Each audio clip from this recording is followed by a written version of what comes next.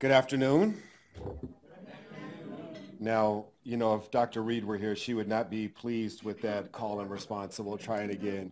Good afternoon. All right, my name is Alden Landry. I am the Assistant Dean for Diversity, Inclusion, and Community Partnership, and I have the pleasure of helping to organize these equity and social justice events. These events are something that are near and dear to my heart because it's often conversations that don't necessarily fit within our traditional educational dogma. And these are conversations that our students, our residents, our faculty, our community need to hear and be a part of. So I just want to say thank you all for being here this afternoon and joining us in this conversation. I want to say thank you to the many guests that are here. We have from Harvard HMS, the Chan School, Harvard School of Graduate School of Education at Harvard University. We have many of the hospitals represented, including Boston Children's Hospital, BIDMC, MGH, Dana-Farber, Brigham and Women's Hospital. And then we also have the Boston Public Health Commission, the Center for Surgery and Public Health. And so just thank you to all of our wonderful special guests. I especially want to recognize our speakers who are here today, Dr. Durado Brooks, Dr. Kim Rhoads, and Dr. Darrell Gray. They are past alums of our Commonwealth Fund California Endowment Fellowship, and just thank you for your presence here. And then also to Dr. Nadine Jackson McCleary, who is going to be leading us through this discussion, who comes to us from Dana-Farber Cancer Institute. This is really a collaborative effort, and our co-sponsors include the Dana-Farber Harvard Cancer Center, the Commonwealth Fund Fellowship in Minority Health Policy at Harvard University, and the HMS Office for Diversity, Inclusion, and Community Partnership. And I want to just take a pause and just say a thank you to Teresa Carter, Ying Wong, Jackie Wright, Sheila Nutt, Fari, and the rest of the staff at the DICP for helping to pull this together. So if we could give them a round of applause. So this is our fourth year of doing these equity and social justice lecture series. And it's really, as I mentioned earlier, the importance of this is just about having dialogues. We want to make sure that we focus on what's happening within our Harvard community, but also make sure that we're extending beyond the borders of this campus and really include our community in these discussions. And we welcome our participants from the greater Boston area. This series really gives context to the historical, current, and future state of health equity and social justice in health and healthcare, and engages and equips participants with tools and the ability to take action. Our ESJs focus on four major areas, including the historical context, culture and environment, health disparities, and leadership skills and development. This year's ESJ lecture series will tackle specific issues focusing on disadvantaged populations and underserved patients. And our speakers will address not just defining the disparity anymore, because I think we're beyond that. We're really focusing on the interventions at the community, hospital, and policy levels that will allow us to have the change that we need.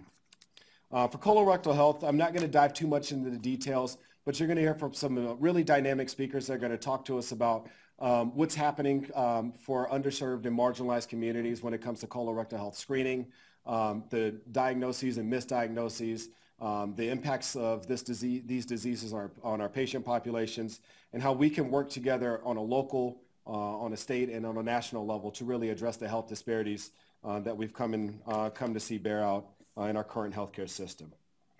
So our format for this discussion is going to be two parts.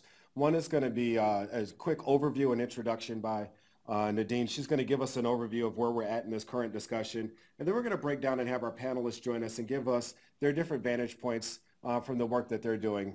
And so I think you're going to see that this is really a 360 conversation. And we want to get you all involved in this conversation as well. And we're going to try and save time for as much Q&A as possible. So with that, I'm going to pause with my opening remarks, and I'm going to go ahead and transition to welcoming our keynote speaker. So with that, I want to bring up Dr. Nadine Jackson McCleary. She's a medical oncologist at the Dana-Farber Cancer Institute and an instructor of medicine at Harvard Medical School.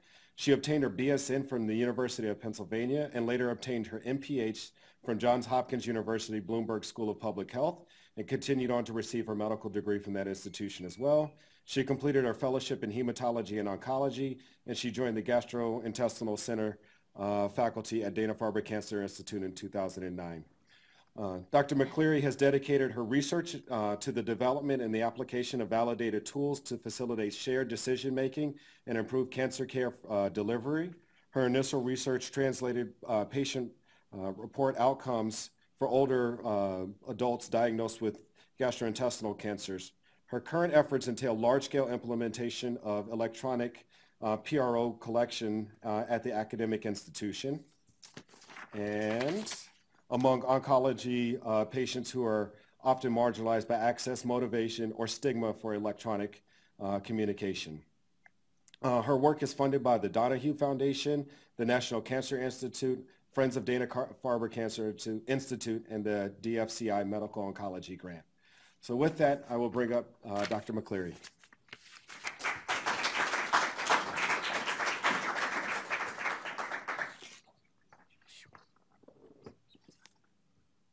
Good afternoon, everyone. Good afternoon. So this is exciting to be able to talk about this topic amongst who I consider friends and folks who are very interested in finding out more about what we can do, not just what we're going through, but what we can do about this. This is a very personal story for me. So at the start of my oncology fellowship, literally the last day of my residency at Hopkins in 2006, I got a phone call from my father, who is at that point 56 years old. Not a man who likes to go to the doctor, married to a nurse, so forced him to go. And he had his first colonoscopy at 56, but had been bleeding for 1 year, unbeknownst to any of us in his family. And his PCP was aware of this, but really didn't push this need to get a colonoscopy. It's okay if you're not ready. It wasn't really pushed, even with her colleague, who was my mom, a nurse working with her. And so I think this just goes to show that cancer in certain populations is on the rise. It's higher in certain racial and ethnic groups, and particularly amongst African Americans, we can see higher rates of not only incidence but mortality for certain cancer types, even colon cancers, which are highly curable.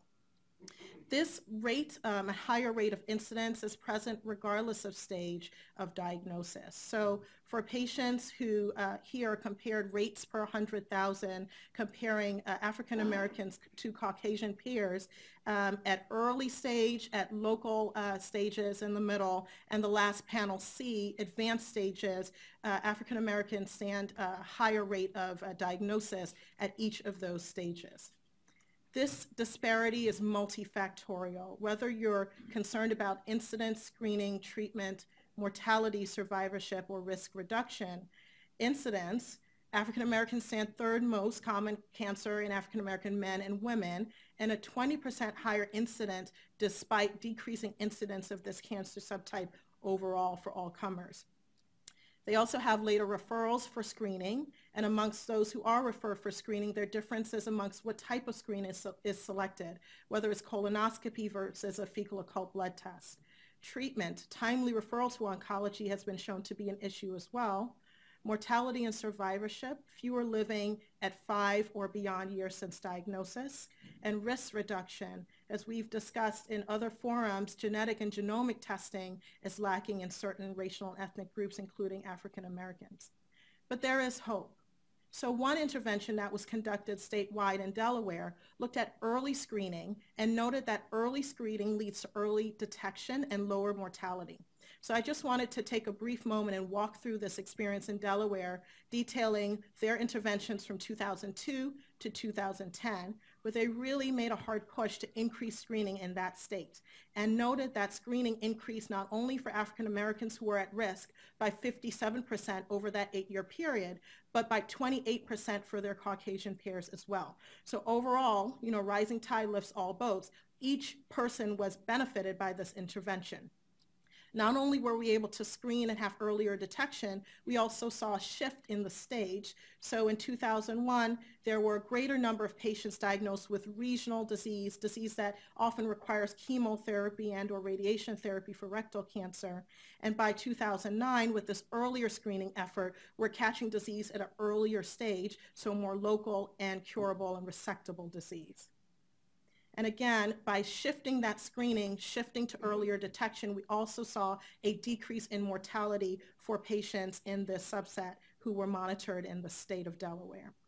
So this reduction was seen for Caucasian pairs as well, but was most notable for African Americans who, up until that time, had not had similar screening rates. So I think this is very encouraging, and as you'll hear later on, call to action really is one of the titles of the talks today, and I think it's a call to action for all of us. 60% of colorectal cancer disparity in many papers has been quoted as can be easily addressed by screening for all eligible individuals, not just those of certain racial or ethnic groups, but everyone would benefit from more aggressive and targeted screening. And the remaining 40% of this disparity that we see with colon and rectal cancer diagnosis could be tackled by addressing every phase of the cancer care continuum. So screening all the way to testing, including genomic testing, and the big data that we're mining now to develop key algorithms for care. We need to determine why those differences in diagnosis and mortality occur, develop targeted interventions, and focus on survivorship and prevention strategies so we do not continue to see the same disease affecting generations. So today we are pleased to be joined by our three speakers, and I just wanted to take a moment to introduce each of them. I'll actually start with Dr. Gray first and then end with Dr. Brooks, after which he'll come up and speak to us. So Dr. Gray is an associate professor of medicine at the Ohio State University College of Medicine, where he serves as medical director of endoscopy and gastroenterology services and Deputy Director for the Center for Cancer Health Equity at OSU Comprehensive Cancer Center. He completed the Commonwealth Fund Fellowship in Minority Health Policy at Harvard University in 2014, Gastroenterology Fellowship at Washington University in 2013, Internal Medicine Residency at Duke University Medical Center, Medical School at Howard University College of Medicine, and Morehouse College. Dr. Gray engineered and leads the Provider and Community Equity Engagement PACE program for health equity in colorectal cancer prevention, a nationally recognized initiative aimed at improving colorectal cancer screening rates. He also serves as on the National Colorectal Cancer Roundtable Strategic Planning Advisory Group. Dr. Gray has been recognized for his work with the 80% by 2018 National Achievement Award by the NCCRT, multiple American College of Gastroenterology Awards, and with induction as a National Minority Quality Forum 40 Under 40 Leader in Minority Health. Dr. Kim Rhoads is an associate professor of epidemiology and biostatistics and director of the Office of Community Engagement for the University of California, San Francisco, Helen Diller Family CCC. Dr. Rhoads has board certification in general and colon and rectal surgery and conducts health services research highlighting the relationship between delivery of evidence-based cancer care and survival disparities for racial ethnic minorities in California. Her groundbreaking work has demonstrated the link between cancer care equity and the closure of racial ethnic survival gaps in a variety of malignancies. Dr. Rhoads' longstanding commitment to community engagement as a path to eliminating disparities has led to her current roles as director of the Office of Community Engagement for the Comprehensive Cancer Center at UCSF. Dr. Rhoads obtained her MD degree from UCSF jointly with an MS in Health and Medical Science from University of California, Berkeley, and holds a master's degree in Public Health, Health Management, and Policy from the Harvard T. Chan School of Public Health. There, she served as a California Endowment Scholar in Minority Health Policy. Dr. Rhoads founded and led the Community Partnership Program at the Stanford Cancer Institute before taking on the directorship at UCSF. And finally, Dr. Brooks has worked for the American Cancer Society's national headquarters since 2000. As the Vice President of Cancer Control Interventions, he oversees the design, implementation, and evaluation of cancer prevention and early detection programs at the national, state, and local levels to increase access to high-quality prevention and screening and to decrease cancer-related disparities. He also serves as Deputy Director of the Society's peer-reviewed journal, A Cancer Journal for Clinicians.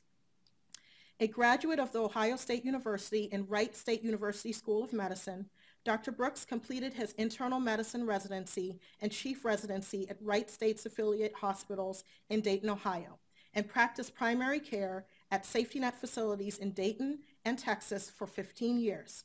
He completed the Commonwealth Fund Harvard University Fellowship in Minority Health Policy in 1999 and holds a master's degree from the School of Public Health.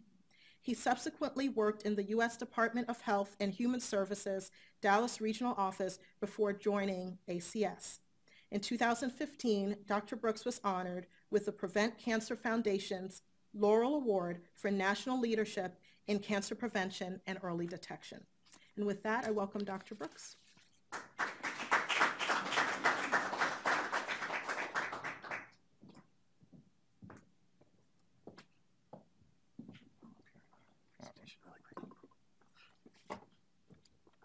Good afternoon.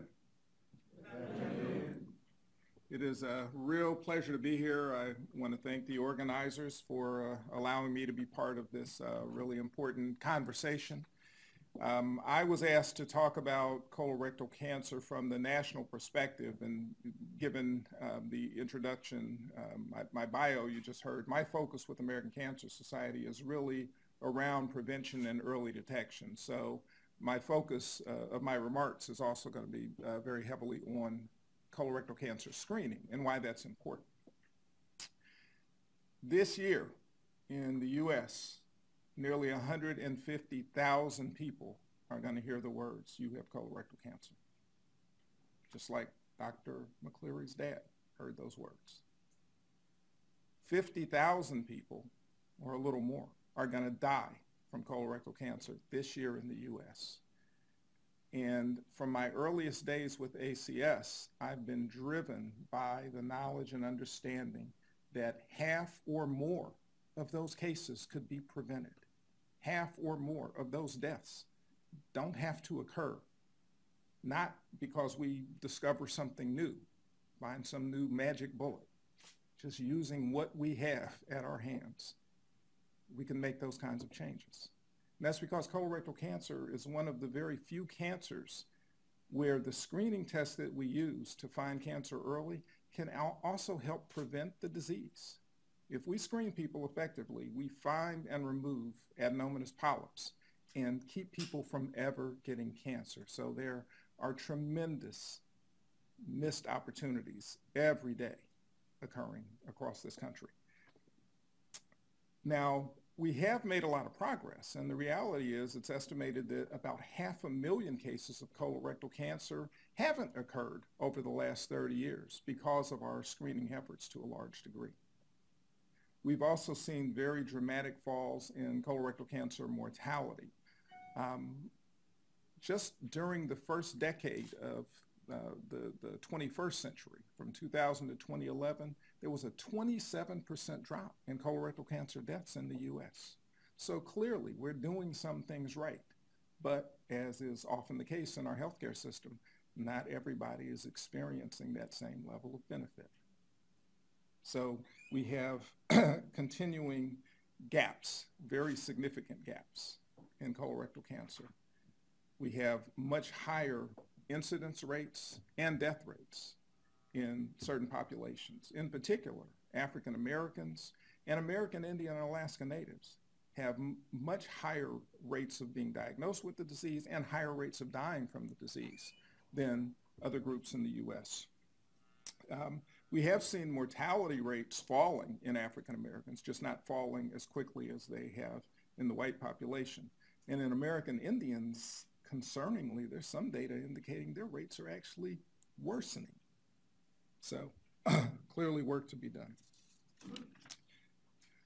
Again, screening can help prevent the disease, but even if we miss that opportunity for prevention, even if when we finally get around to doing that colonoscopy, we find cancer is there, can still make a huge difference, because cancers of the colon or the rectum that are found in the earliest stage, before they penetrate the colon wall, 90% 5-year survival. 9 out of 10 people who are told you have cancer have a chance of living 5 years or more. Many of those folks are going to be cancer-free. On the other hand, if the disease has metastasized by the time it's diagnosed, only 14% of those folks are going to be alive 5 years later.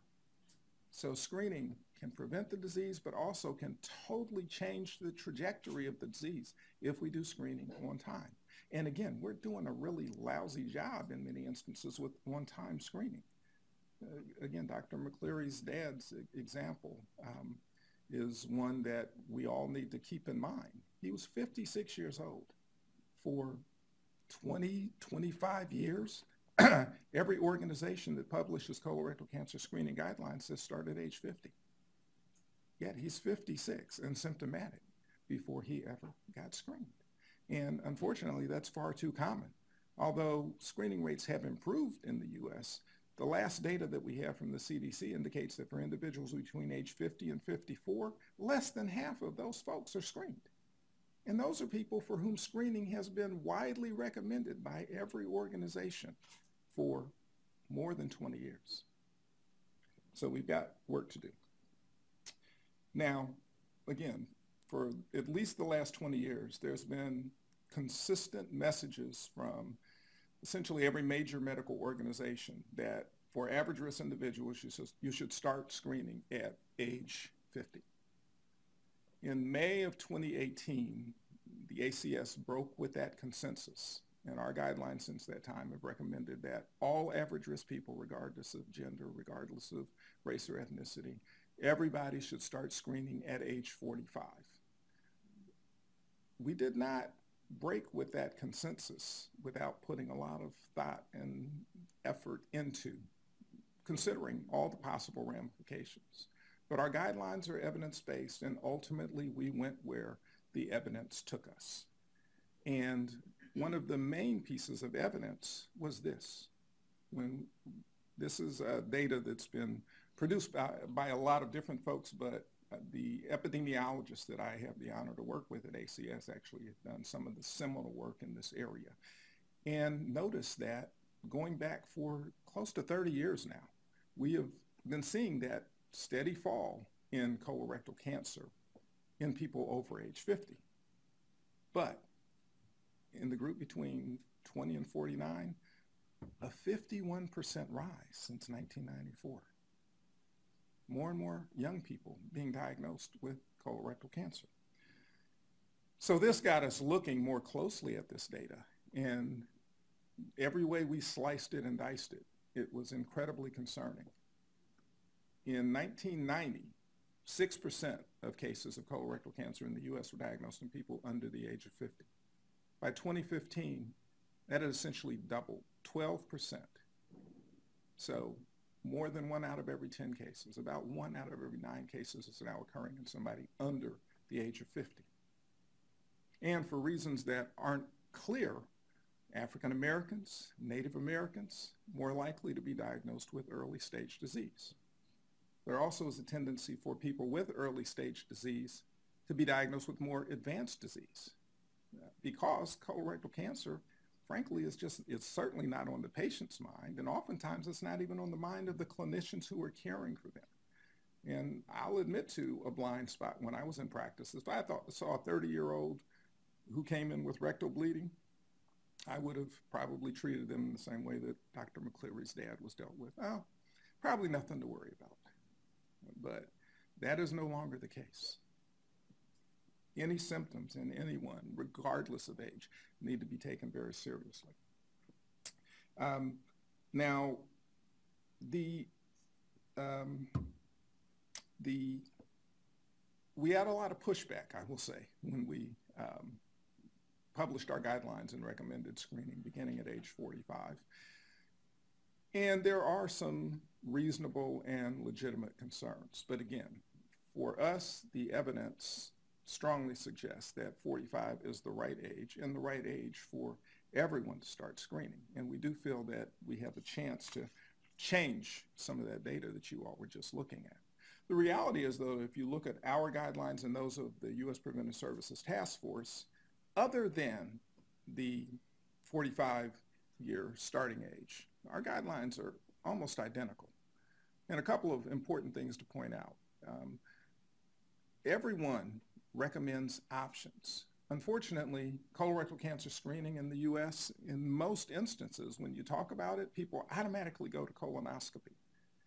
No guidelines say everybody get a colonoscopy. Even the guidelines of the GI organizations promote the importance of options, because not everyone is willing to have a colonoscopy. Not everyone is able to get a colonoscopy. And there are very effective screening options available. And many of these options are potentially low cost. So even people who have insurance challenges or other economic difficulties can still find a way to get screened. As a matter of fact, one of the big pushbacks related to the ACS guideline change was, well, insurers aren't going to cover screening at age 45. Well, if you're talking about a colonoscopy for everybody at 45, then that $1,500, $2,000, $3,000 can be a big challenge. But if you recognize there's a whole pantheon of screening options, a $25 stool test is potentially still affordable. The other thing is, actually, insurers are starting to cover screening at 45, because some insurers have gone back and looked at their own data and recognized that, hey, we're seeing a lot of people under the age of 50 with colorectal cancer, and we're paying a lot of money. The last estimate I looked at estimated that treating stage 4 colorectal cancer is a $300,000 plus proposition. So maybe screening actually makes economic sense for us. So we are seeing insurers beginning to pick up on this. The other important thing, though, if we talk about these options, is the fact that colonoscopy is really the common final pathway if you're going to diagnose and treat colorectal cancer effectively. So if someone has a non-colonoscopy screening test, a stool test or virtual colonoscopy, if that test is abnormal, they need to have a colonoscopy. And unfortunately, in particular with regard to stool tests, there's a lot of data now demonstrating that anywhere from a quarter to half of people who have a positive finding on a stool test still don't get a colonoscopy within the next year. And again, a body of work is now showing that those people are at significantly higher risk of being developed with or being diagnosed with colorectal cancer in the future and dying from it. So non-colonoscopy options are great, but if they're abnormal, you've got to do the right kind of follow-up. Now, in spite of the tremendous benefits of screening, we still aren't doing a great job for the population at large. The last data from CDC indicated that about 1 out of 3 people who should be screened are not up to date with screening. And again, at the younger end of that spectrum, 50 to 54, less than half of those folks are up to date with screening. In addition, African Americans in some places have equivalent screening rates. Other parts of the country, not so much. American Indian, Alaska Natives, who I already said have some of the highest rates in the country, highest rates in the world, have much lower rates of being up to date with screening. It also differs by socioeconomic status, by educational status, and insurance status in particular. The uninsured in the U.S. are about half as likely to be up to date with screening as more affluent groups. So a big part of the work that I do, that we at ACS have focused on, is trying to move people to take advantage of the tremendous opportunity offered by screening, and in particular trying to address the needs of a lot of those groups that currently aren't being addressed. So beyond just developing the guidelines, a lot of our work at ACS is focused on trying to actually get those guidelines put into practice. For more than 20 years, we've partnered with the Centers for Disease Control in an organization called the National Colorectal Cancer Roundtable. That's a consortium of now more than 120 different organizations that have all come together to increase colorectal cancer screening. We launched in 2014 an initiative called 80% by 2018 with the goal of getting the entire nation from 62% at the beginning of that to 80% screening across the country. And we fell short, but we're still moving. We're still moving forward. And we did make significant progress in a number of areas. Number one, we were able to get over 1,700 organizations to sign on to that initiative. And these are certainly a lot of different healthcare organizations in public health and government, but we also got private industry. We had employers like AT&T and FedEx who became part of that initiative. So we changed the conversation, because prior to that time, we had a goal of 70% screening that by 2020 that was established by the federal government a number of years ago. Nobody talks about 70 by 2020 anymore. Everybody is talking about how to get to 80%. We had more than 350 organizations that were part of this initiative that actually increased their screening rate to 80% or better as well. So it showed what you can do when you bring people together in that coordinated fashion. In addition to the NCCRT, the American Cancer Society also supports epidemiologic research, like the research I just shared with you. And we have world-class epidemiologists who slice and dice all sorts of data around cancer and screening and help us recognize those trends. We also have an external research group that funds everything from bench to bedside. And we have a very active advocacy arm as well. So my time is up, and I'll be happy to address any questions once we get to that part of the program. But I yield now to my colleague, Dr. Rhoads.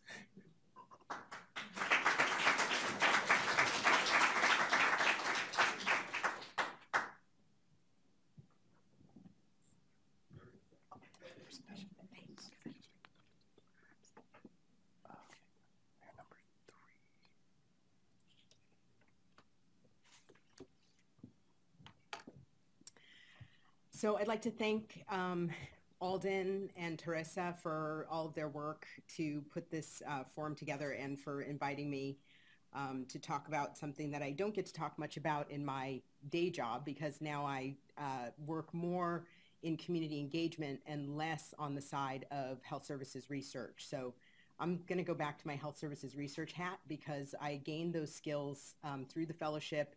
And I see the fellowship continuing to provide opportunities for me to continue to explore and to develop some solutions to the problems that I described during my fellowship. Okay, so I want to start by saying this is sort of my new soapbox, and it probably doesn't need to be said in this forum necessarily, but outside of these walls, this idea that health disparities are a population level problem is not really well crystallized. And the problem with that is twofold. The first is that if we look at it as an individual level problem, then we can take a sort of a deficit lens and say, well, we can blame the victim. These people lack education or lack access or lack trust in institutions. And on the provider side, we can spend countless hours, waste countless hours arguing about whether or not a provider is racist or respectful. And whenever I've said these things in national fora, I always have some provider come up and say, well, this is how I try to interact with, minority patients. And really, that's not the argument that we need to be having. The problem with keeping it in this kind of frame of an individual level problem is that our solutions then look like they target individuals. So we're going to educate the uneducated. So again, it kind of keeps us in this deficit frame. And for providers, we're going to train them in cultural competence. And what's really interesting to me is that the cultural competence guidebooks never include a chapter about white people. And so you're sort of saying by that white is normal and everything else needs to be learned. It's effectively an inequitable position that we start from trying to get to equity. And I'm not sure that that's possible. So the fact that the disparities that we see in California for certain racial and ethnic groups, we see across the country in those same racial and ethnic groups, makes me think that there's actually something bigger going on. It's not just an individual level problem.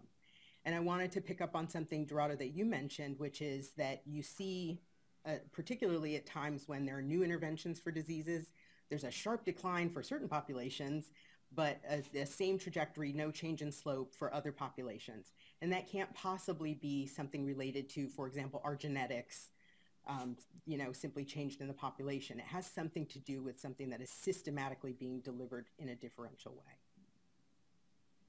So what I'm showing you here are, these are two curves from an old paper I published that I really love so much, because this was the first time that we were able to see on the left panel Kaplan-Meier curves showing survival for white population that was actually lower than African-American population, which is in the red line, and that's on the left side. And that's in California's largest integrated health system, and I'm sure you all know what it is. I don't think I need to say it, but you probably can figure it out. On the right panel, we're looking at patients who were treated outside of that system, and you see the usual spread of what we can characterize as disparities by race ethnicity in terms of survival from colon cancer. The first time I saw these two Kaplan-Meier curves was actually sitting in a cafe with my statistician, and we had just been gotten slapped down by JAMA because we had turned in a paper or submitted a paper where we wanted to really talk about why people go where they go to get their care. And effectively what we were showing was segregation in California's hospitals without saying that. And they sent it back and they said, well, if you've included people who are enrolled in California's largest integrated healthcare system, we're not going to read it. You have to take them out because they don't have a choice of where they get their care. So as we were disaggregating the Californians with colon cancer, my statistician just decided to run these curves because everything we were doing was really about disparity. So he's like, hey, let me look. And when he brought these curves to me, we were shocked. And we were like, if this is real, this is a really big deal. And we have to figure out why it looks this way. Because these lines on the left side are all sort of piled on top of each other. And having worked in that system, I know that there are a lot of algorithms for care. There are certain things you can do, and there are certain things that you absolutely cannot do. And so we decided to ask the question, is this effect a difference in receipt of National Comprehensive Cancer Network guideline care? So we looked across the population in this integrated health system, and we did indeed find that NCCN guideline care was adhered to across race, ethnicity, and even across the different types of insurance products that also exist in this system. So when we went back to finalize and analyze the rest of the paper, which I have to say we had to use really high-level methods. We had to use propensity score matching, where we're actually able to match the patients on race, gender, stage of disease, age, comorbidity score, and like 3 socioeconomic factors, except the difference was where they got their care. And we found that this same finding held up very strongly. So when we sent it back in, we were asked, well, what about in the systems outside? What happens when you account for in your models whether or not the patients outside this system got evidence-based care? And when we did that, what we found was the disparities gaps closed in those settings as well. So just, I think like a month later, and by random coincidence, we were writing a similar paper in acute myelogenous leukemia, and we found the same thing. And since then, I've reviewed a number of papers, including in ovarian cancer and other gynecological malignancies, where people look at comparison of receipt of evidence-based care and outcomes, and the disparities gaps close. So I know that there's a big emphasis, especially in this room and on this campus and with forward thinkers, about the impact of the social determinants of health. And somehow we get a dichotomy between, well, it's the social determinants, not really care. And I just want to point out 2 things. One is there's variation in care across different types of healthcare settings. And number 2, as we found in the first paper we tried to write about segregation, the social determinants actually tell you where you can or cannot get care or drive that part of where people receive care. So even though care doesn't get as much credit, the social determinants are embedded in those numbers. So what I want to sort of drive home or emphasize is this idea that we need to look at the social determinants and work to change policy, but we also need to look at the systems, and particularly the systems of care where people have been segregated into them and that segregation has not gone away, and start to think about interventions that can happen actually at the point of care. Because some people are going to get, as we just heard, some people are going to be diagnosed with colorectal cancer, even if they screen appropriately. So this is just one slide from a project that I've been working on for the past year, and this is where the fellowship comes in again. So in collaboration with a former Harkness fellow, people familiar with the Harkness program, it's sort of the sister program to the Commonwealth Fund Fellowship. and most of the folks are from the UK.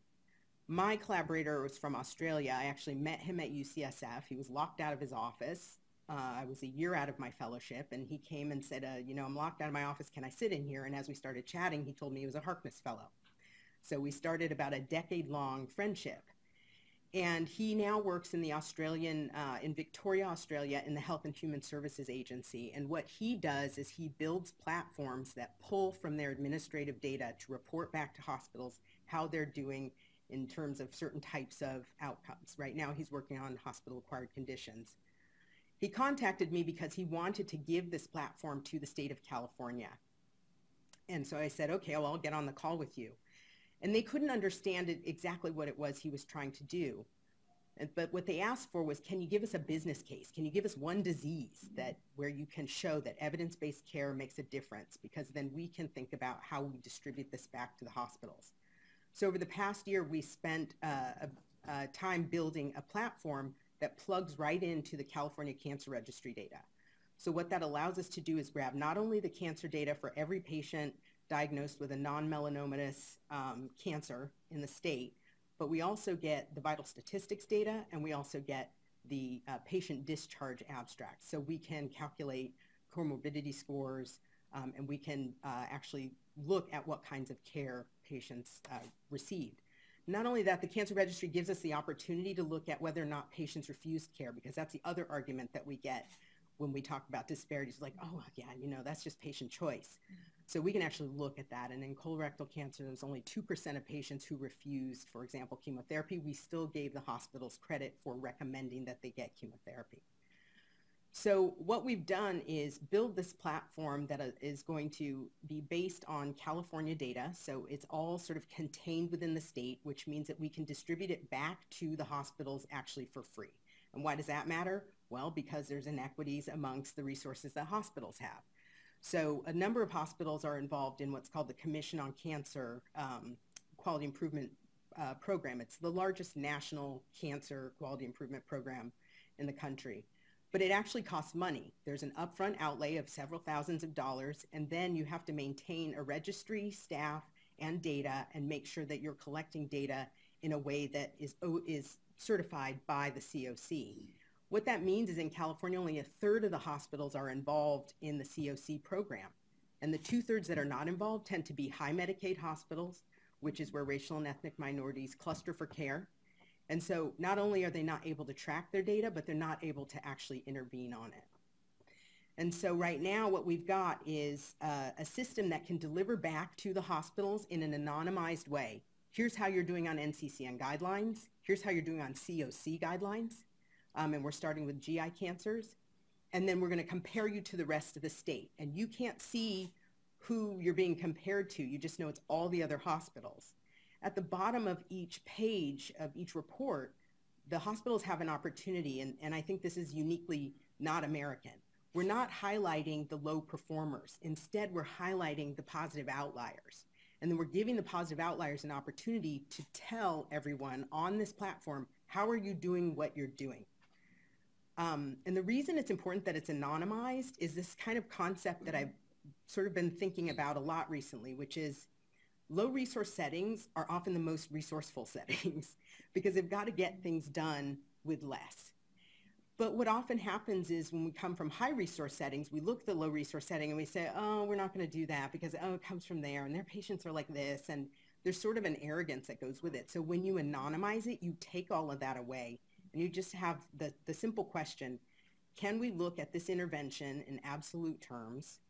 Can we adapt it and adopt it to our setting? So where we are right now with this process is the platform is actually built. And we've been talking to the Office of Statewide Health Planning and Development. They're very, very interested in disseminating it across the state. So we're now looking at the technical aspects of whether or not they have the staff and the technical expertise to keep to do all the ID management and the privacy and the logins and stuff and the troubleshooting with users. So on the ground, we have the UC Cancer Consortium, which has 5 national comprehensive or NCI cancer centers across the state, and we're all networked into a network, a consortium, we're called. And so we've got 4 out of the 5 UC systems who have agreed to use this platform. And then at UCSF, what they've done is they've actually guaranteed that 4 of our partnered hospitals, because, you know, big academic institutions are buying up other hospitals or putting their names on them. So 4 of the hospitals in our accountable care organization are now going to be effectively forced to use the platform. And the reason that UCSF was interested in doing that is because they know that what that is going to mean is that those hospitals have to come together with UCSF and talk together about how patients will not be lost or fall through the cracks because they've had one part of their care in our system and are going outside to have the rest of their care, for example. So I'm really excited about this because it's effectively doing what I call making the system eat itself. Because the hospitals are going to get better reimbursement for higher adherence to evidence-based care and for better outcomes. I don't know that they care about disparities, but in doing and pursuing evidence-based care and higher rates of delivery of evidence-based care, they're going to end up having a positive impact on disparities, whether they like it or not. So the end.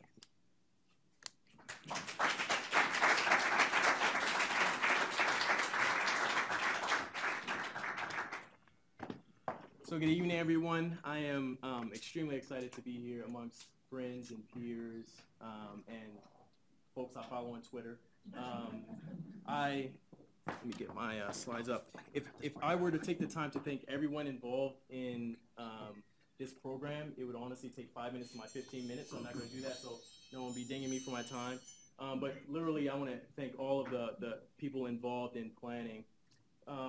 What you've heard today is that, you know, colorectal cancer is a problem, right? And the burden of disease is not equally distributed. Right? And so if we look at geography, there's certain areas in the U.S. that are hot spots that have a higher mortality rate for colorectal cancer. If we look at race ethnicity, we've seen some of the rates and the incidence rates and mortality rates. We've discussed that. If we look at educational attainment, we see almost a dose-dependent relationship where those who have less education are more likely to die of colorectal cancer, and so on and so on. And there's definitely some gaps in our knowledge base. We lack data in understanding, particularly sexual and gender minorities. We don't have much data on that. We don't know what disparities lie there, but we can count that there's some disparities when you look at those populations. We also know, and this was highlighted in the talks as well, that there's certain groups that are more likely to underutilize care or to not be recommended care. And Durado and Kim both highlighted that. You know, and I would like to submit to you today that, like Kim said, it's a system level problem, but I also believe it's a both and. So it's a system level problem, but it's also an individual level problem. And I want to submit to you that regardless of what regardless of where you practice, what kind of work you're engaged in, you can't afford not to be engaged in this work. And that it's going to take all of us to come to a solution. I think about, actually, as I was walking in, I had the pleasure of meeting the current fellows. And I was talking with one of the fellows, and she said, you know, it's so cool that we have this discussion that there's subspecialists who are engaged, because often subspecialists either aren't at the table or they don't want to be at the table or just not there. And that's true. Oftentimes, particularly those of us in subspecialty medicine, we may not be at the table for where the decisions are made, policies are being recommended. And so for me, it's truly an honor, but also I hope that through this talk, you also can see yourself in ways in which you can get engaged regardless of what you do as a profession or as an aspirational career. So one of the things that Kim just highlighted were the social determinants of health. And we know that those are the kind of structures that impact care, impact receipt of care, impact actions, recommendations, et cetera.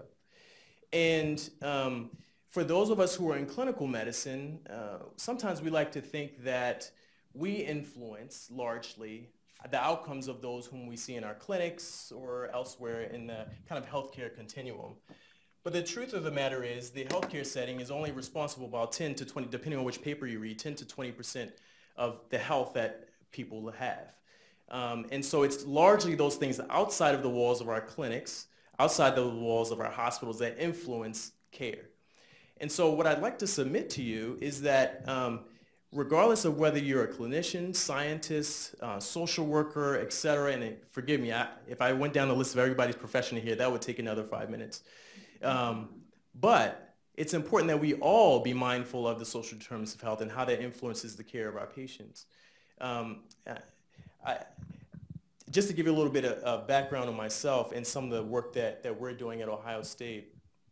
So one of the things that Kim very eloquently highlighted is the impact of systems. So creating structures by which you can help people, and even Dr. McCleary, you highlighted how, in your example and giving the Delaware experiment, how they created a system, even at a policy level, to help people individuals navigate beyond barriers that they might have at the individual and community level to get screened, and then obviously have their mortality and incidence rate impacted because of that.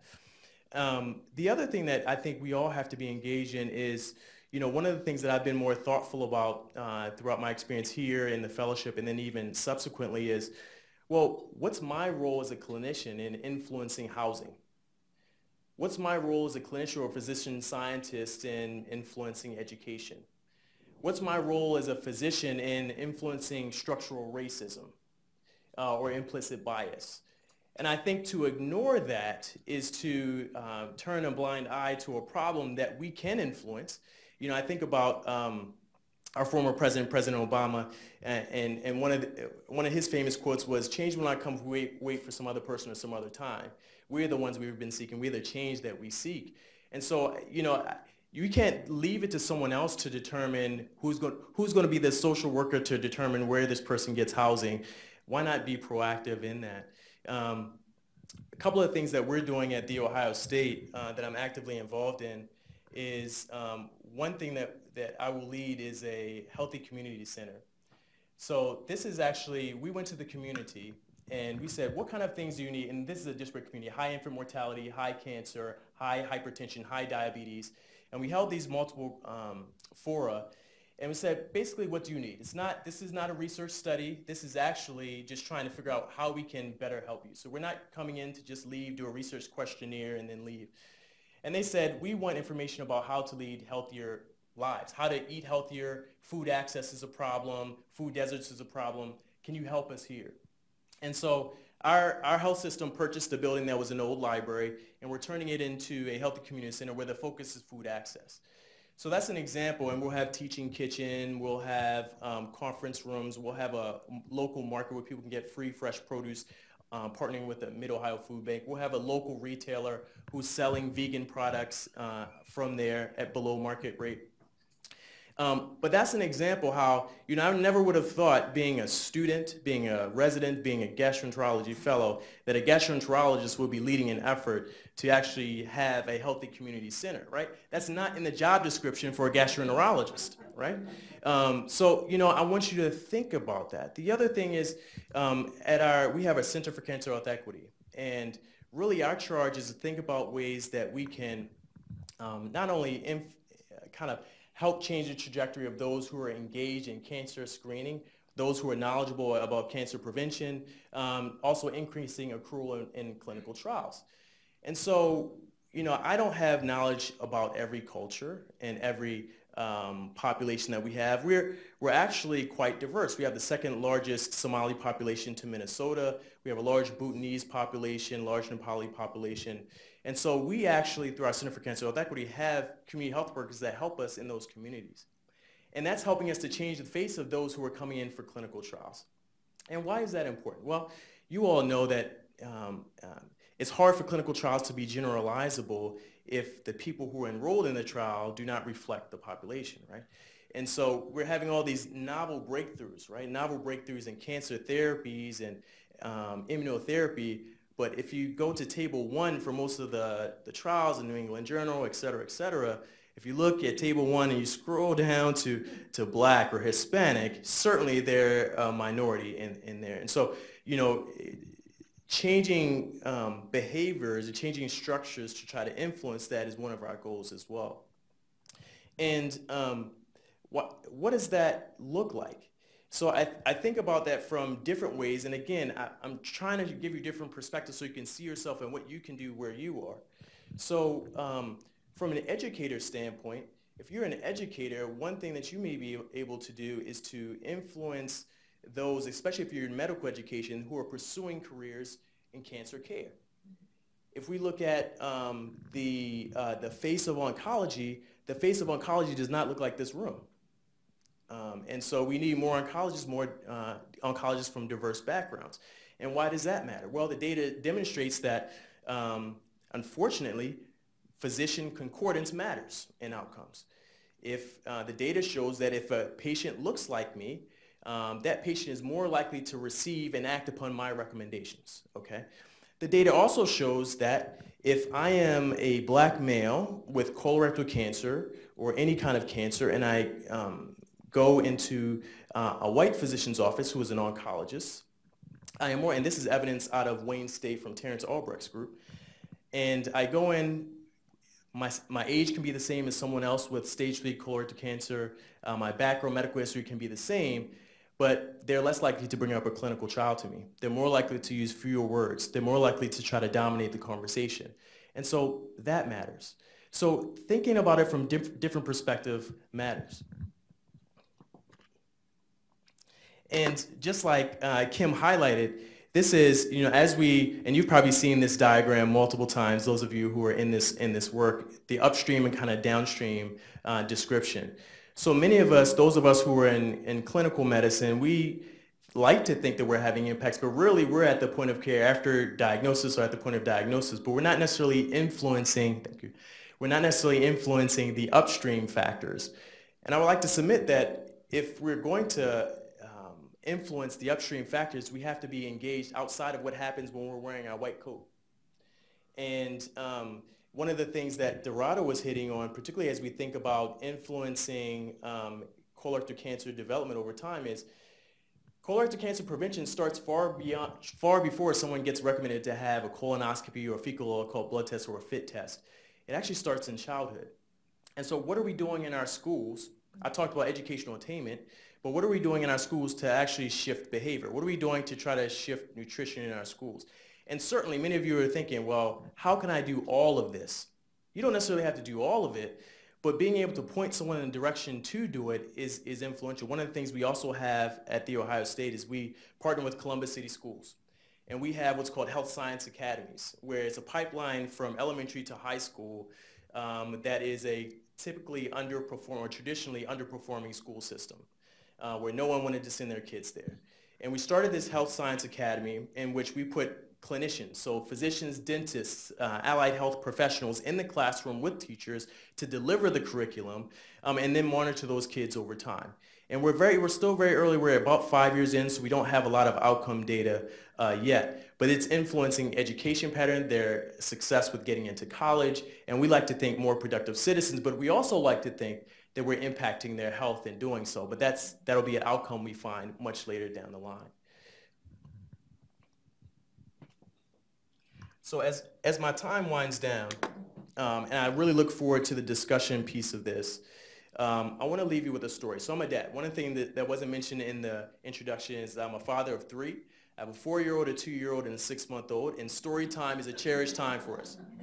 Story time is a cherished time for me because it also means that they're going to bed soon. So that's also a very exciting time for me. But this is one of my favorite books. It's not one of their favorite books. It's one of my favorite books to read to them. And it's called What Do You Do with the Problem? And it tells the story of a young boy who one day recognizes he has a problem. The problem is captured, is pictured or depicted as a cloud, a black cloud.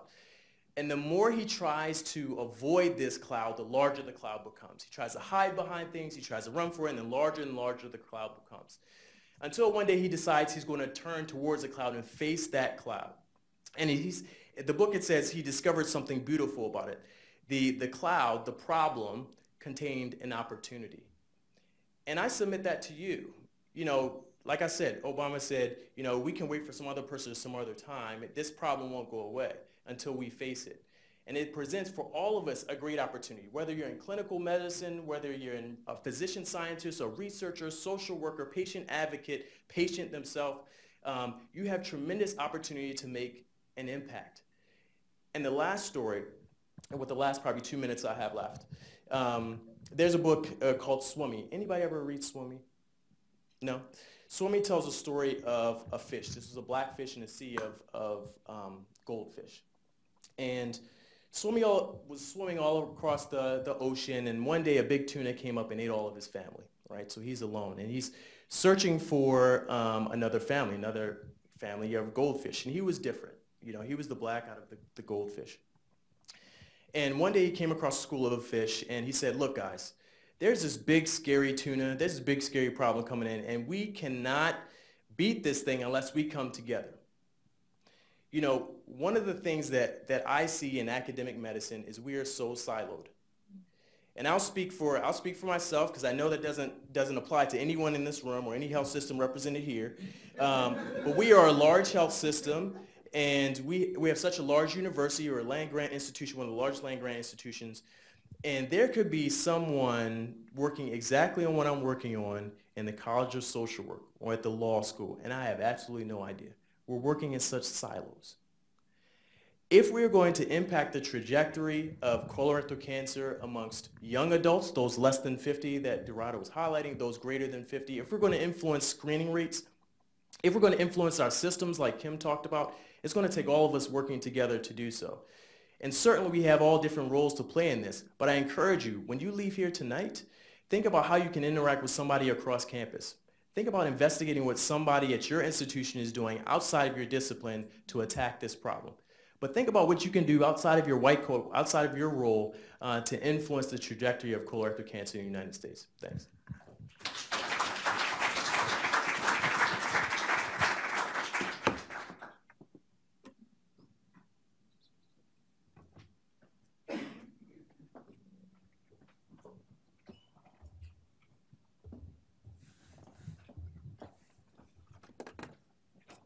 That was awesome. So I wanted to first, I'm sure there are a lot of questions and comments, and maybe just start off by asking a key question, which is all of this has to be resourced in some way, right? So Dr. Brooks, Dr. Gray, Dr. Rhoads all spoke about ways to attack this problem, ways to intervene that it, to me, requires resources, whether it's national level resources from the ACS, research level resources for Dr. Rhoads and Dr. Gray, your institute purchasing a building, that's amazing. But, you know, how did you get to that point of getting the resources and marshaling those resources towards tackling this problem of inequities in colorectal cancer? Well, I'll start.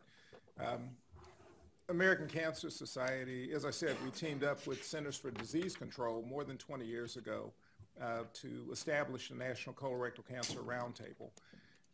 So CDC brought some resources, American Cancer Society brought some resources. Over the years, those resources have actually dwindled as the organization has grown.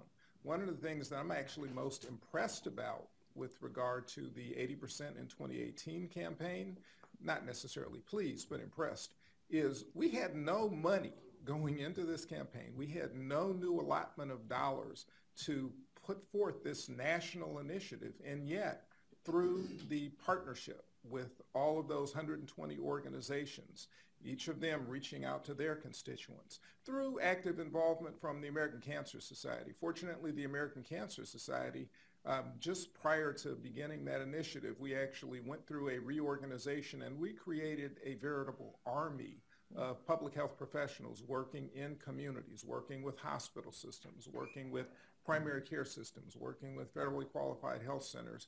And those folks really, they drank the Kool-Aid and they took that message out there. But it was really very much a hands-on, field level, organization to organization, community to community initiative and effort. So certainly big dollars are helpful, but there's a lot that you can do with a relatively small investment. I think that that's really important to keep in mind.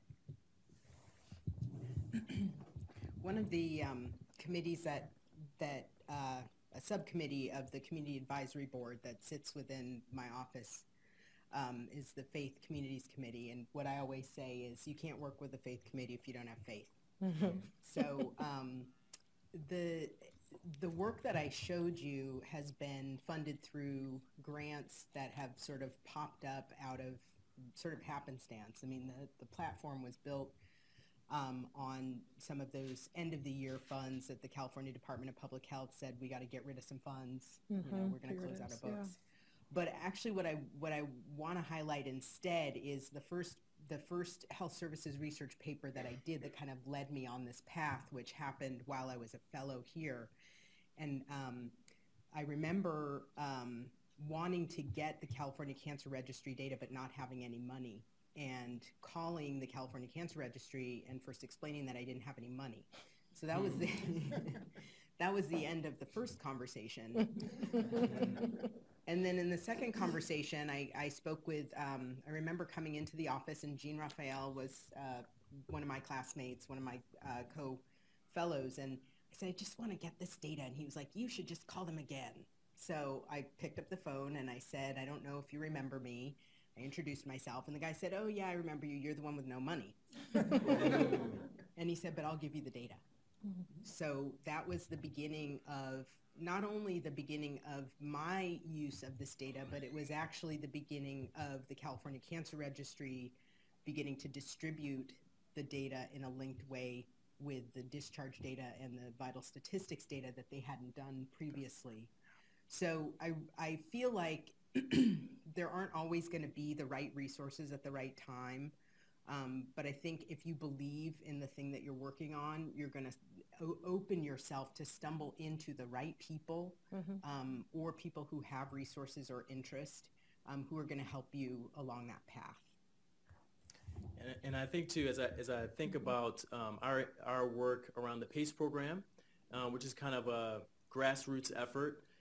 It started with an idea, and I remember a class that I took here, a leadership class I took as a part of the fellowship. I'm not sure if it was Alden's lecture, but they were highlighting the work of a leadership guru, John Cotter, who was talking about, pearls for leadership, and one is being able to create a sense of urgency. And so I remember when I first started Ohio State, I went with this idea of the PACE program, and the idea being that we wanted to be able to offer free screenings to those who are uninsured or underinsured, and then be able to see it through if we identified a cancer, be able to get that person treated, et cetera, without them having a financial burden of it. And it seemed like unrealistic, but going into it with my faculty, my peers, nurses, and then leadership of the hospital with that sense of urgency and a plan, some return on investment, like you were talking about earlier, information, we made it happen. And so really, it's an initiative that was born out of no money, just me, cold calling or approaching my colleagues and saying, hey, every Saturday, it started every Saturday in March.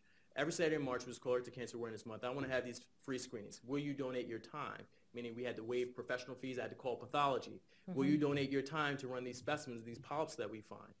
Had to go to leadership. If we find a cancer, can you get this person treated? And literally all these were just calls, cold calls. Called Walgreens, look, this is what we're trying to do. Can you donate prep? Yes. So a lot of it was, certainly there were no's, but I kept calling until I got a yes from someone. Right. And it was, just trying to figure out ways to make it happen without having money.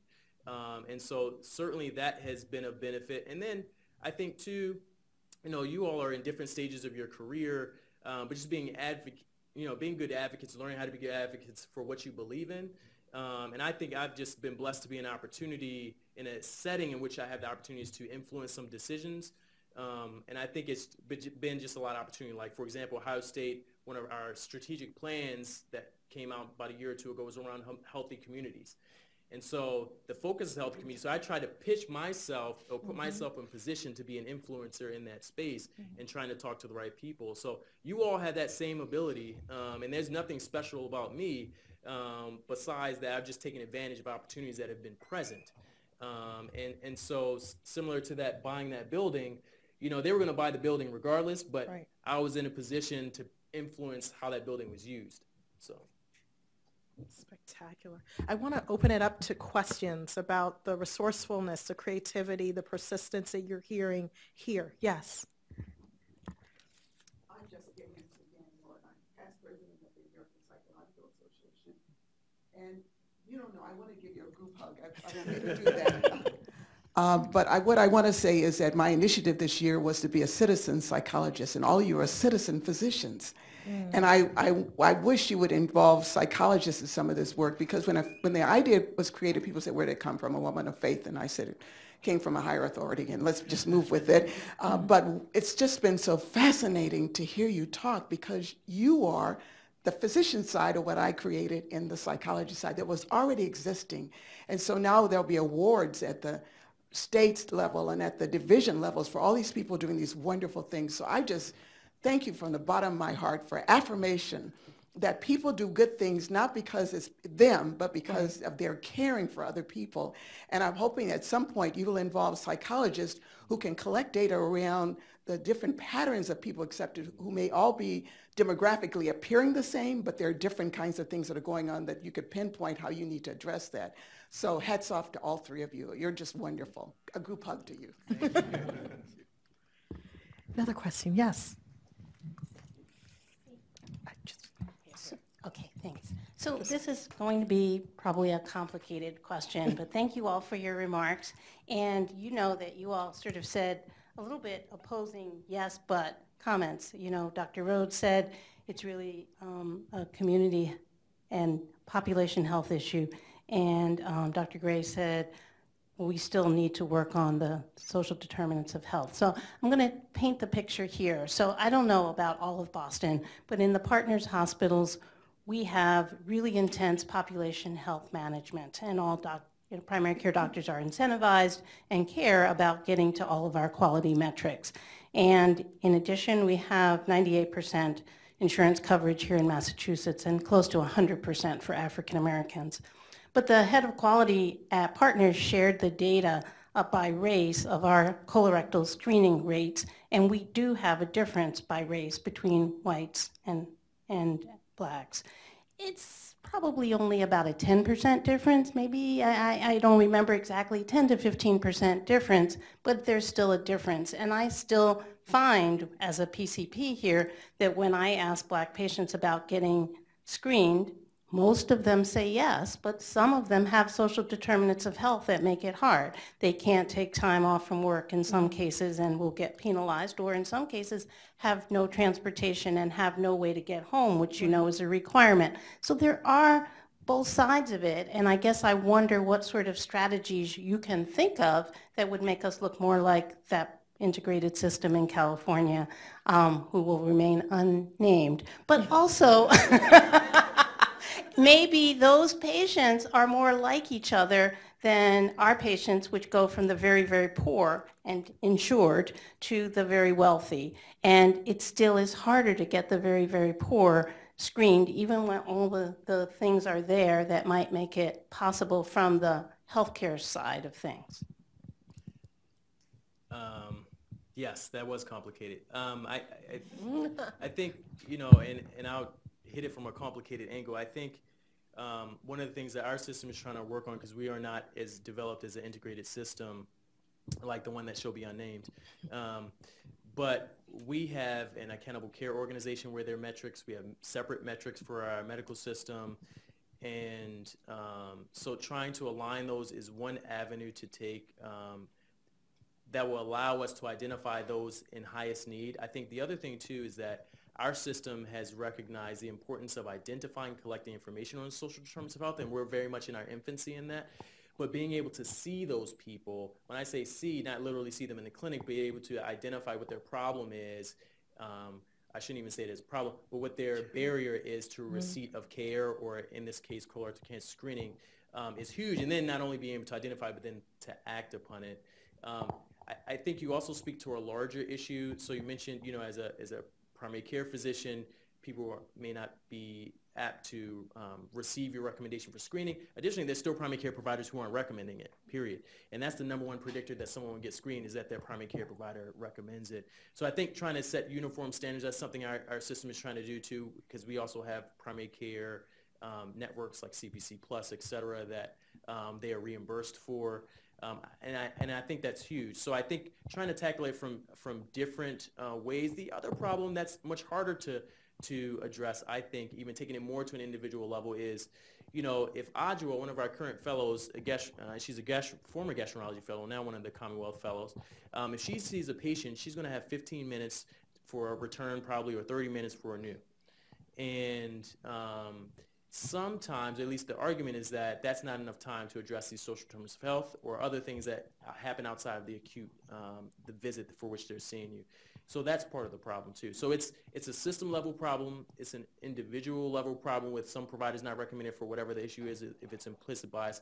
And then it's an integrated delivery problem too, if the system does not allow for tracking of appropriate data, sending out like that system. They send out fit cards. So they literally mail it out. Currently, I don't have the capacity to do that in my health system. They don't mail out just automatically when you turn 50. They don't mail them out to people. So it's dependent upon the providers to place the order. So there's opportunity, I think, at all phases of this. Yep. Yeah, I want to echo that. My purpose in advancing this idea that the social determinants then feed into what kind of care you end up getting is just to make the point that we spend a lot of time, and I think it's appropriately spent because the attention wasn't there before on the social determinants.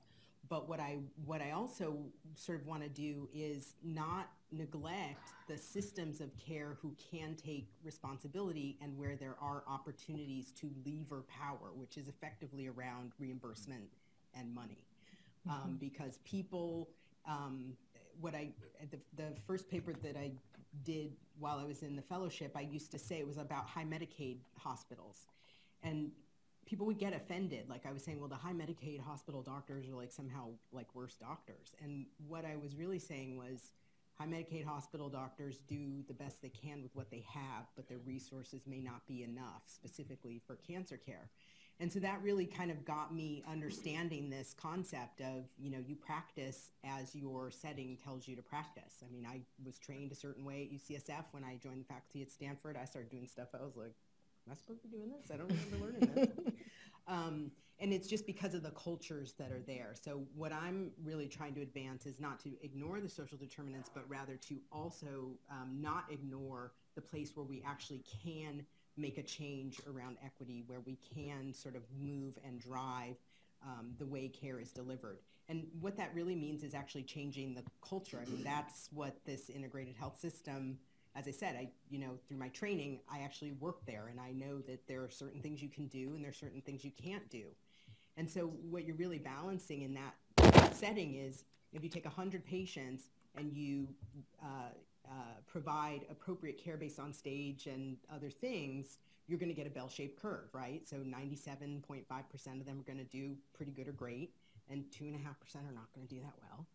And that 2.5%, if that's your family member, you want them to get personalized care, not population health. And that, I think that's a point of tension that we're going to come to. But the reason that they get the outcomes they get is because they just like go, okay, whatever, we're doing this. And it's not precision medicine. When you look at systems that have a lot of variation, you get a lot of variation in outcome. Can I just follow up? What I was trying to say, and I'll try to say that a little more clearly, is at Partners Healthcare, which is Mass General Hospital and the Brigham and Women's, most people are insured, and we are highly incentivized to do our very best to recommend screening for every single patient, and doctors are bonused on doing it. And again, most people are insured, but still not everyone's getting screened.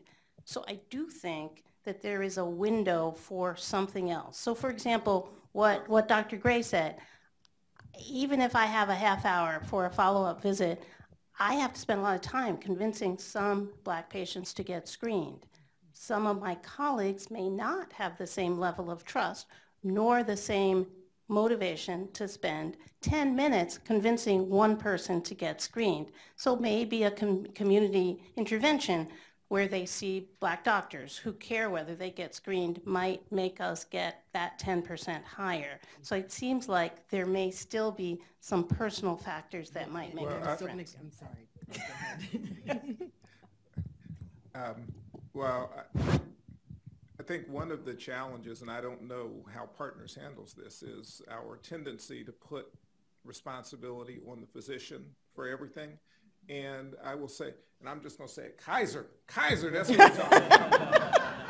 Kaiser of Northern California 2 decades ago decided colorectal cancer screening was important, and they have systematized it in a way that is admirable and that we would love to see replicated everywhere, because everybody takes that seriously. Everybody knows they have some responsibility. The person who checks them in at the front desk, when you go to the eye clinic, you go see the eye doctor at Kaiser, they've got signs asking, have you had your colorectal screening? Or they'll look in your medical record to see. And if not, the eye doctor will make a referral for you.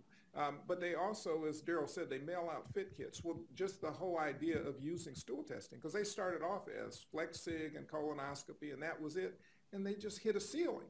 So offering options, they have looked at this and worked and invested, and they are probably the best system in the world at doing this, because they took it seriously, and everybody has a role to play in making it happen. Can I just wanted to add that the problem that you're talking about, I think, is, so you do the system piece, and then you find, okay, where are the fine tuning that we can do?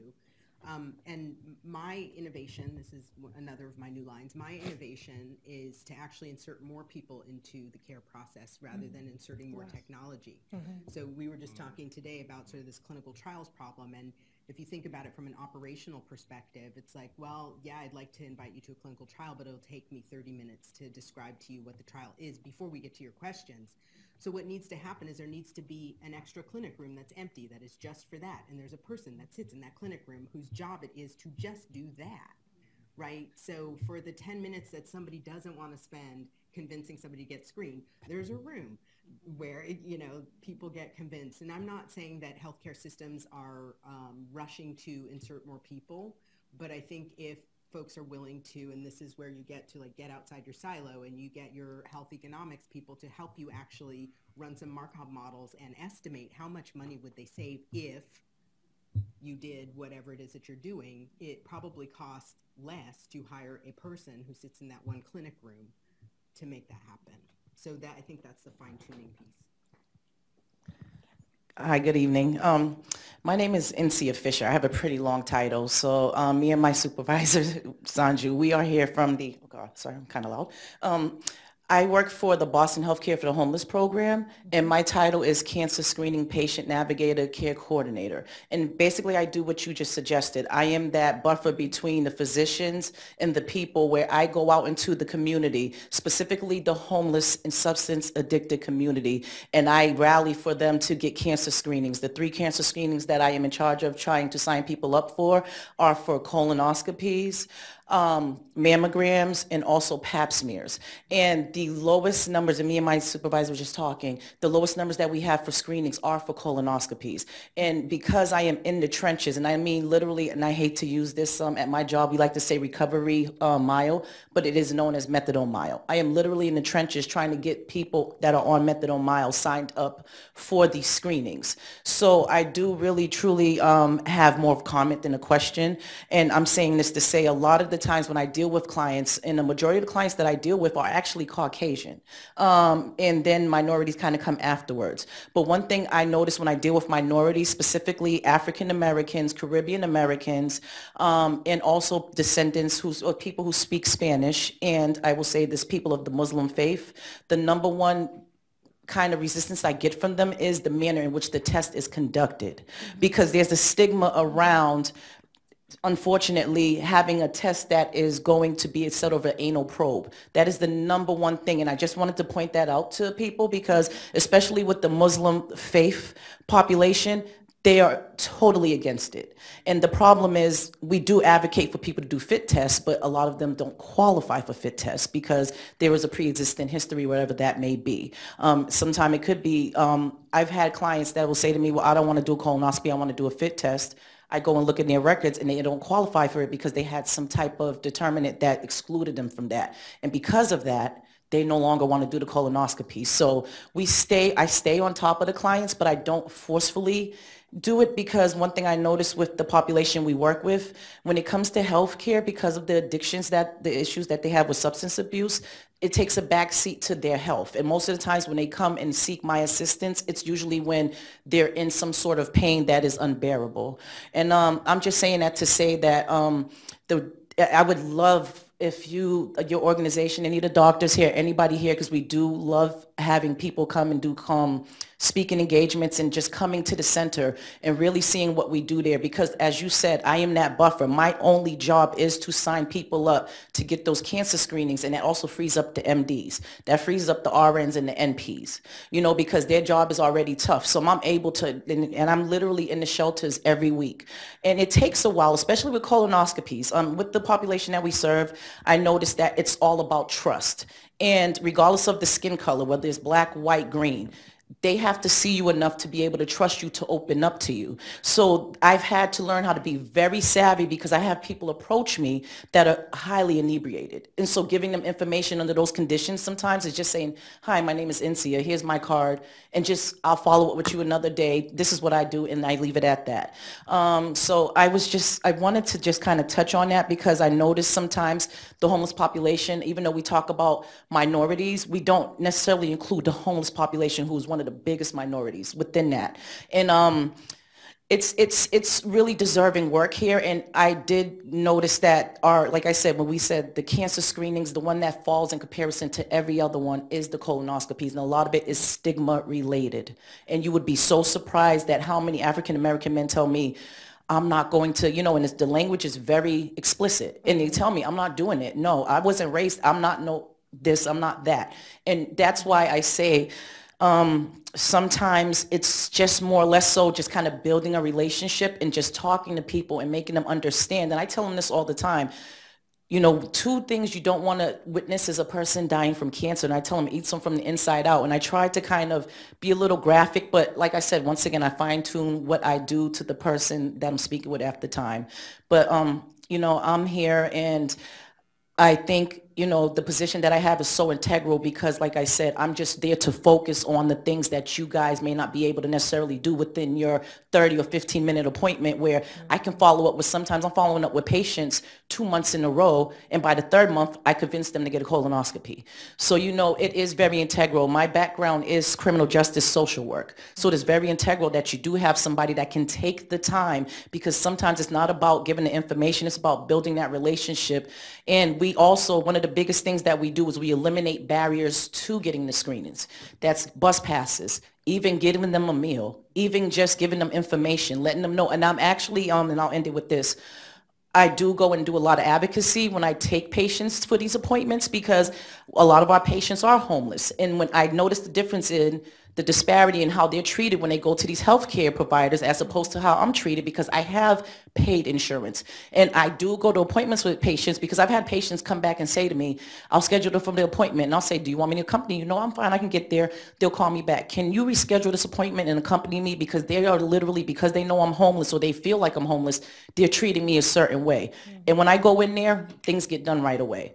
So advocacy, advocacy, advocacy, and just being empathetic and having the knowledge and know-how is really critical for getting these cancer screenings, specifically with the colorectal cancer. And I just wanted to say, I think, and I hate to say this categorically, if you have to break it down between religion and race, you have to understand each religion and each race, why there are those social determinants for them not to get these screenings, and then try to kind of be that buffer and make them understand that getting the screening, and most of the time the clients that I have, they're so scared, and then when they get the screening, they don't have to go back for 10 years. And that's the best part.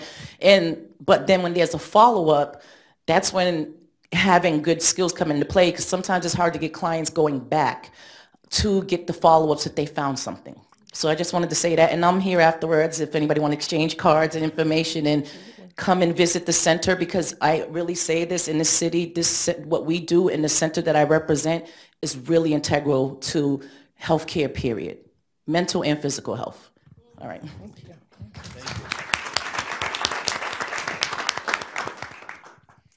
Hi, thank you. I'm George Molina. I'm a fellow in surgical oncology. I train in general surgery at MGH. I'm doing my fellowship Dana-Farber, Brigham, and MGH, and thank you for this great talk.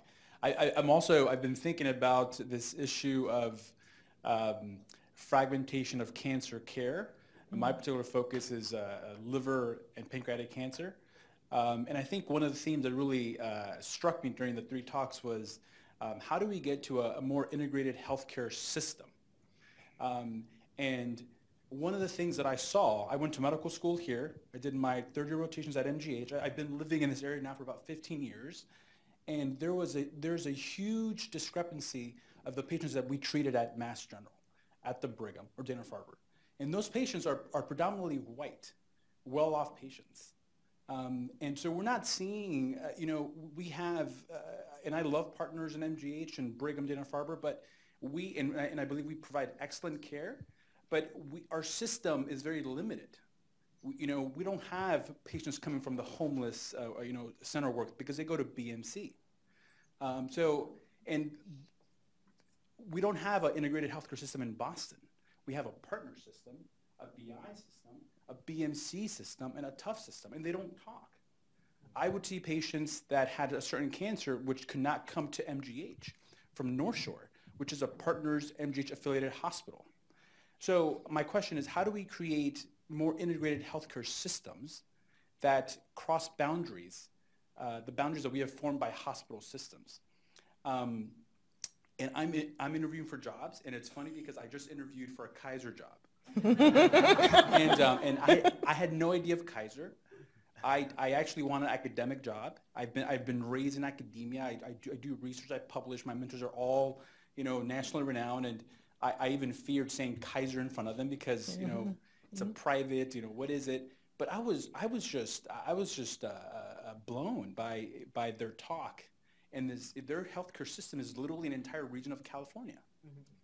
And we don't have that here. So how do we get to that? Because an integrated healthcare system could worry about housing, can worry about food, can worry about safety. And how can we get them in the next 20, 30 years? Is it Medicare for all? Is it, what is it? Thank you. Thank you. So I'll take that one. And I just, I'm neither, I'm glow-marring here on Kaiser. I'm not neither, confirm nor deny. It's great. But what I would say about your hesitancy around it not being academic is that because it is a contained system, they have, I won't use any expletives, but they got a lot of data. And there's a lot of opportunities for research, and you actually have to be Kaiser affiliated in order to get access to that data. They guard it very closely, but it is primo data. So in terms of how can we create these systems, I'm not sure, because what we're up against is the issue of market share. Like, that's why you've got partners, and then you've got all these, like, they're affiliates, but they don't work together. It's actually because they formed partners in order to negotiate insurance contracts. So they could get good reimbursement rates for all of the hospitals, but it doesn't mean that they're all sharing with each other. It was just a negotiating strategy. For cancer care, the Affordable Care Act actually had built within it a few different strategies for reimbursement for hospitals, and one was accountable care organizations. And that's why, and then the other one was bundled payments, which is turning out to not work so well. But the accountable care organizations were the path forward. Now it's kind of in question what's going to happen with the ACA. Right. And the other part of that is all that the accountable care organization description said was about size. And so what you would see is a number of different practices jamming together so that they have a big size and that they can claim, because you're supposed to claim a population that you're taking care of.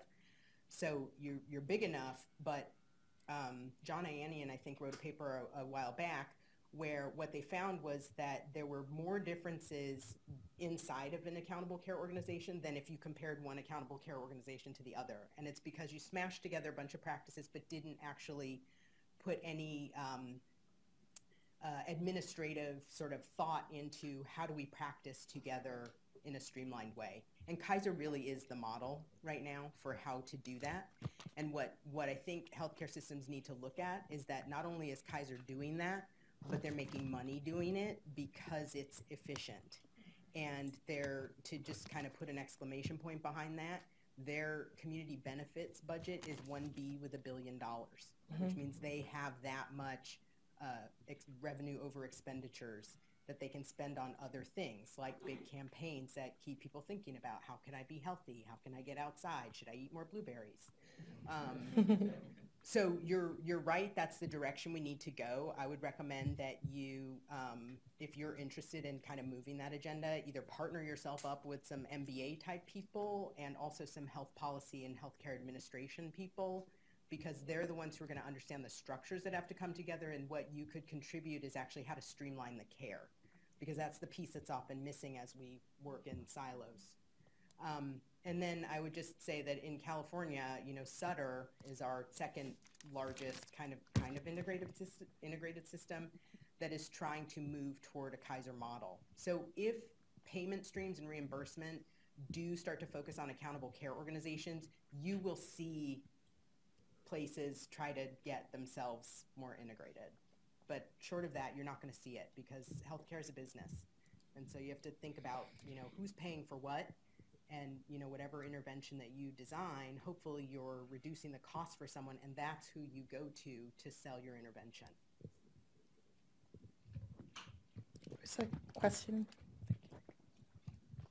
Yes. Okay. Good evening. I'm Mia Chandler. I'm one of the Commonwealth Fund Fellows this year. And I had a question out of curiosity for you. And it was sparked by what our collaborator here in the March for Equitable Progress in Healthcare mentioned. She talked about a lot of these cultural factors as barriers. But where my mind went was thinking about some of the technology that I've read about that may still be in its nascent form with respect to colorectal screenings.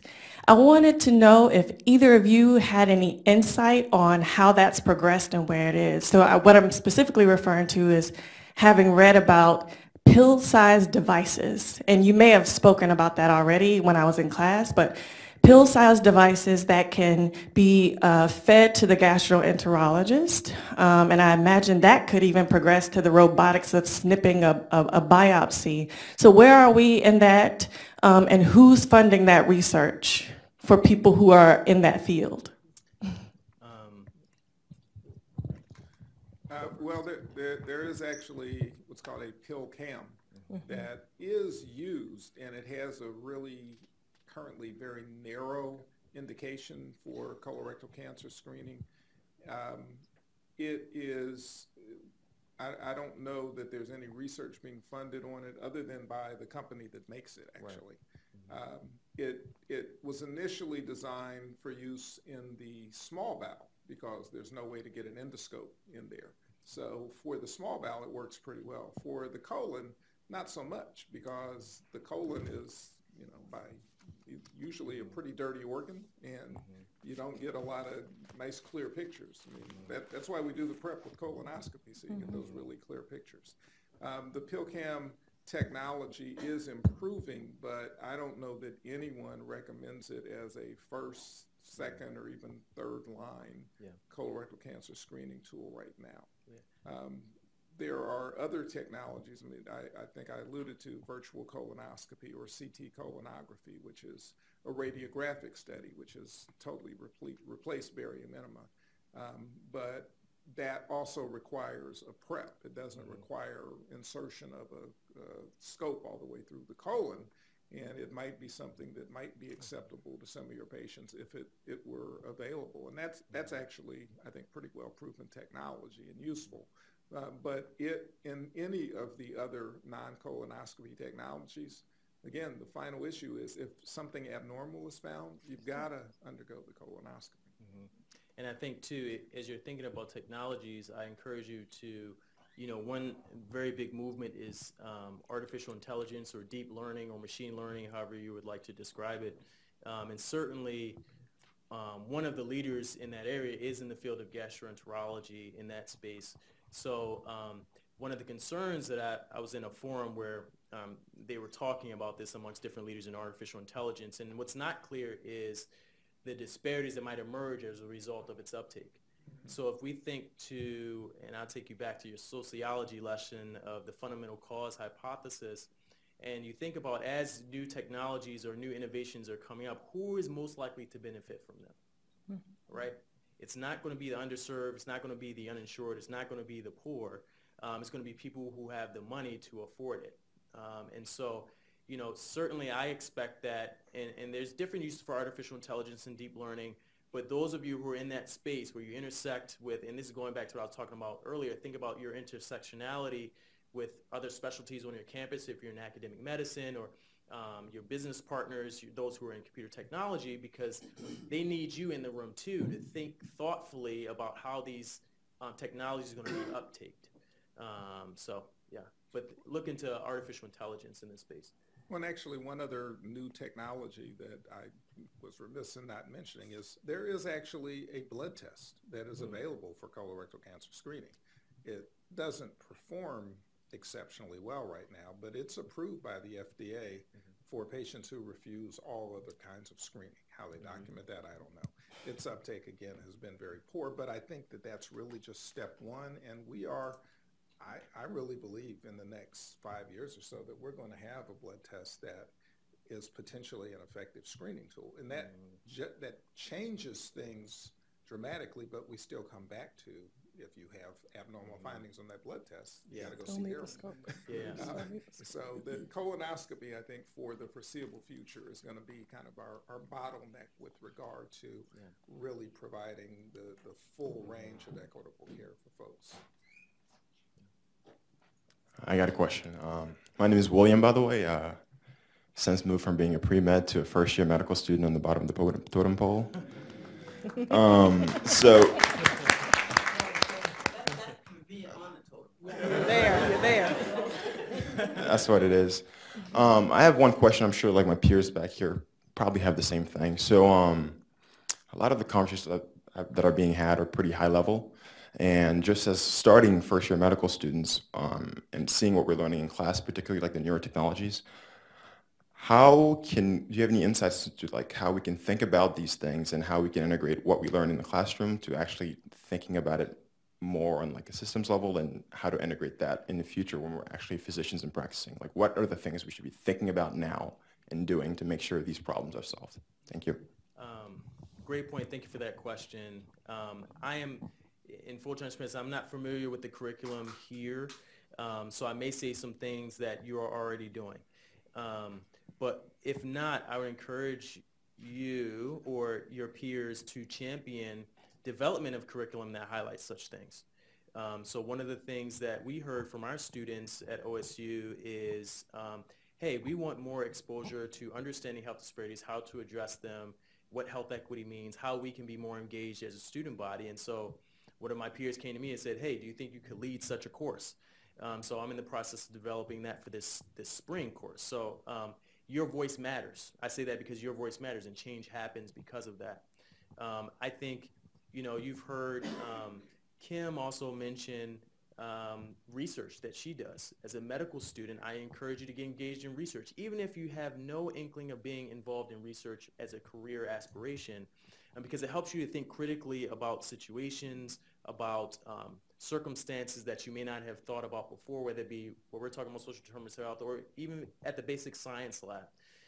And so getting engaged in research with people who here I know are doing fantastic work in this space, who can help you to be an influencer on these issues. So I would echo the idea that you have the power right now, and it's because you're paying tuition. Once you're being paid, yeah, you want that? Too bad. For myself, I took a health policy course. It was actually required as part of my medical school curriculum, but I held out for that program. I was on the wait list because I wanted to take health policy. Why I knew that, I don't know. But I guess what I would say, and I don't know how tight the curriculum is, especially in the first year. I mean, it's probably no time for anything.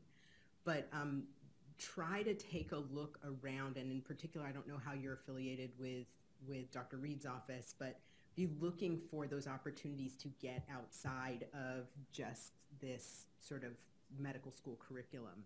because where the action is, for example, one of the things that I ended up doing is I went and worked for a community-based organization that was focused on African American women's health. And so then I ended up meeting all these other people who were doing things outside of medicine. So I feel like everything that you said, I'm like, I would be over there trying to find out how can I get involved, even if it's just a couple of hours or an hour a week. Because that's where you're going to start meeting people who are going to lead you to other people, who are going to lead you to some questions that will be unique because they're based on that sort of ripple effect of meeting people outside of this narrow focus and scope of what is the first couple years of medical school. Yeah, actually, I was going to make the same point about trying to look out in the community and see where there are organizations that you may have a personal interest where you would want to invest some time in interacting with folks outside of the medical environment. I think is very helpful. Within the medical environment, again, I don't know how much focus is placed on this here at Harvard. When I went to medical school, we had an epidemiology class that was 1 hour a week for, I don't know, 6 weeks or something. And so, you just learned as much as you needed to and then moved on. It wasn't actually until I practiced medicine for 15 years. Then when I came back and did my fellowship and took a real epidemiology class, I recognized how much I did not know and how much good information there is, and also learning how to really read a medical article, a journal article, because it's easy just to kind of gloss over, and look at the abstract and look at the results and the conclusion. You need to turn to table 1, like Darrell talked about, and does this even apply to the population that I serve or I want to serve? So those are a couple of things that come immediately to mind for me. One of the things I would add about getting out into the community now, and this is something that I experienced in working with the Bay Area Black Women's Health Project, is that they accepted me as a layperson. And once you cross that threshold of like, you're a doctor and now you're attached to some institution, that level of acceptance and opening doors and telling you the secrets and showing you where they think the problems are kind of shuts down, like the interaction changes. And I feel like that was a real benefit to the rest of my career and sort of how I think about how care is delivered and how I think about how I, as an individual, I myself interact in that setting, was very influenced by the experience working in the community and seeing how the community was perceiving the institution. I think that was a perfect question to end our forum, really looking towards the future. I know there are many other questions, so we're going to maybe ask your question if we can. Okay. Okay, I think this will be relatively short. First of all, again, thank you, panel. My name is Mark Kennedy. I'm with the Boston Public Health Commission.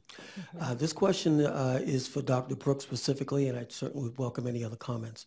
When you started your comments, you talked about the issue of age. You talked about diagnosis in a population younger than age 50, which is why, of course, ACS lowered the age to 45. You mentioned when you were saying that there were some concerns from some other, whether they were guidelines institutions or individuals of prominence, whatever have you. I'd like to know what some of those concerns are or were. And then the other question I'd like to ask is this. If I am younger than the guideline age for a colonoscopy, and I take a stool test that has a positive result, if there's blood found in my stool, and I have insurance, can I get a colonoscopy as a follow-up? I'll answer the second question first. And the answer in most cases is going to be yes, because even though many insurers may limit screening colonoscopy to people over the age of 50, diagnostic colonoscopy is a whole different deal. So you may end up with a copay or deductible, which you wouldn't for a screening test, but the bulk of the costs for that colonoscopy should be paid for if you have a positive stool test finding, because it's now not screening anymore, it's a diagnostic study. With regard to the pushback we got regarding changing the guidelines, there are some valid concerns. I mean, the numbers overall are still relatively small of people who are diagnosed before the age of 50, so you're talking about doing a lot of screening and potentially a lot of colonoscopies to find a smaller number of cancers. We ran the numbers, and from our perspective, it made sense anyway. There also was concern about whether we are shifting resources, and one of the big issues of concern, and Darrell alluded to it earlier, is that are we suddenly going to have all the, the 45-year-old kale-eating, bicycle riding white women coming to get colonoscopies when their risk is still very, very low. And meanwhile, for minorities, there's not going to be any shift, or for those people who are at higher risk. So are we going to be potentially even diverting some resources? Because there are some places where colonoscopies are relatively limited resource. Are we going to make it harder for people who really need to get screened? Overall, across the U.S., there's excess capacity of colonoscopy, quite frankly, it's poorly distributed. But the other thing is, our guidelines don't say everybody go get a colonoscopy. We say get screened. So it comes back to that stool test question. But there are concerns just about the resource costs for the nation. Are we spending too much additional money without bang for that buck?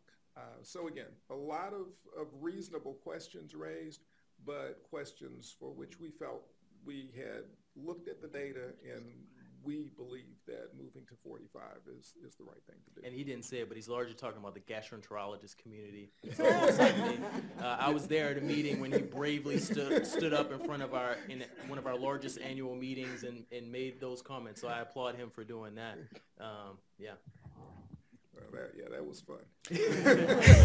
But I will say, though, it's primarily the academic gastroenterologist, actually. The rank and file, when I go out and speak in communities across the country, the rank and file gastroenterologists, for the most part, are very supportive because they're seeing these people at, not just 45, but 42 years old, 38 years old. I get stories all over.